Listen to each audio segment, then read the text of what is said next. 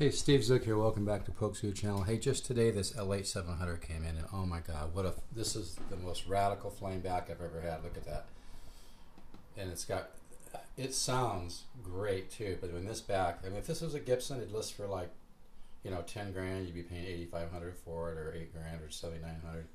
But this, these retail for $19.99. I normally sell them for $14.99, which is 25% off retail. But this one's so special. I might want a little bit more for it, but I mean this is one for the collection. I'll tell you, and it's got really nice flame in the back of the neck as well. That's just a beauty. It sounds really good. If you're interested, call me. Maybe we can work something out we're both happy with. But I'm not kidding. This also has the old flower pot logo like the old L5s. This is really a special guitar.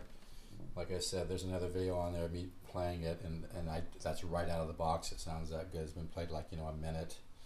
So, ebony board, nitrocellulose finish. Man, this is just unbelievable. I've never seen one, like I said, with this. Look at that. I mean, that is some freaking flame. That's all solid flame, too. That's all solid, flame maple. Like I said, if this was made by one of the modern builders, it'd be like 30 grand. So, I mean, even Downbeat Magazine said that the value is just massive that's a nice shot, huh? That the value is just massive with the lore, and the 700ers are top of the line. I sell quite a few of them. And I've been with this company longer than any other company, and when I tell people I get some of the best guitars, I'm not joking around. I really do, because I help them sell, I help them promote. I've done a lot of promotion for them. I've got 2 videos. If you go to thelore.com and click what's new, I did 2 videos on the LH350 for them. But so.